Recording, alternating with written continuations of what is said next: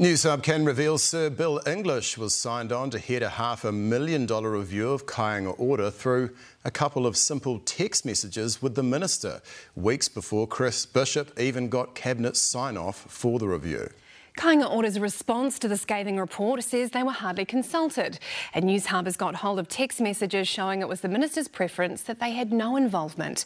Political editor Jenna Lynch has this exclusive report. Billboard duty with Sir Bill English and Chris Bishop back in 2017. 6 years on, out with the staple guns and in with the calculators. Sir Bill appointed to undertake a review of Kainga Ora, which when completed was highly critical. Kainga Ora is underperforming and not financially viable. And Newshub can reveal how the former PM came to head the $500,000 probe. We've obtained the text exchange. The first contact is direct from Sir Bill. Chris, will there be a review of KO? Bishop replies, we're going to do an independent review into finances, performance, cost, etc. Commence at ASAP, hopefully get terms of reference and reviews sorted before Christmas. Sir Bill said, I could help with that. The response from Bishop, excellent. Let's do that. Did you follow proper process in appointing Bill English? Absolutely. The Let's Do This message was sent on the 29th of November. The review was only taken to the Cabinet 100-day Plan Committee to sign off 2 weeks later on December 13. You said excellent, let's do that before you even took it to Cabinet. Yeah, well, I was expressing interest in getting him to do the review. It doesn't sit right, and everything suggests that this was a stitch-up and that the outcomes were predetermined.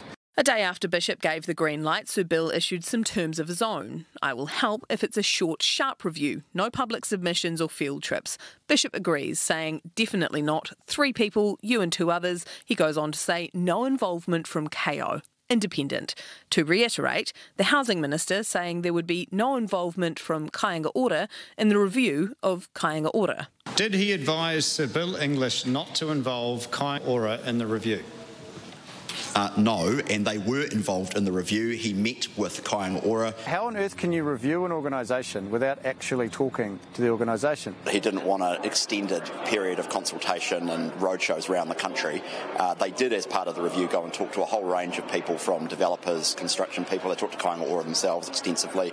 Except in a letter to Sir Bill ahead of the release of his final report, the acting chair of Kainga Ora's board said there was relatively limited engagement with our organisation, leading to some review conclusions appearing to be based on analysis informed by anecdotes. Well, that's their perspective, it's not mine. It's an absolute shocker. The whole thing's a stitch-up, no doubt.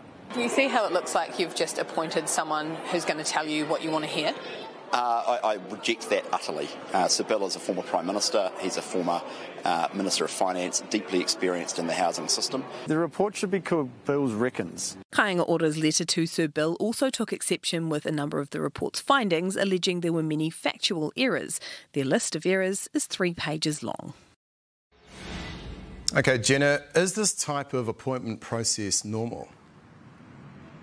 It's certainly not unusual for politically like-minded ex-politicians to jump in and review things. Think Sir Michael Cullen and the tax working group under the last administration. And arguably, people like Sir Michael Cullen and Sir Bill English are possibly best placed to do these reviews, given their intricate knowledge of government finances, the structure of these organisations and the political landscape in which their reviews are going to land. Now, while on the face of it, this might look a little bit chummy the way this was jacked up, I'm told that there is no real official rule book as to how ministers are to undertake these appointments. It's just the responsibility of the minister to appoint someone to the role, and that can be however they like. That message that Chris Bishop sent to Sir Bill English saying that there would be no involvement of Kainga Ora, Chris Bishop has told me that what he meant was he wanted it to be an independent review. He didn't want the officials from Kainga Ora investigating themselves. It's perhaps unsurprising that Kainga Ora has hit back at that review. It was hardly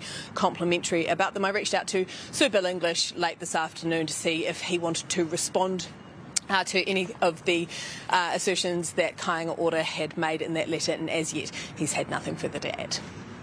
Jenna Lynch, live at Parliament. Thanks very much.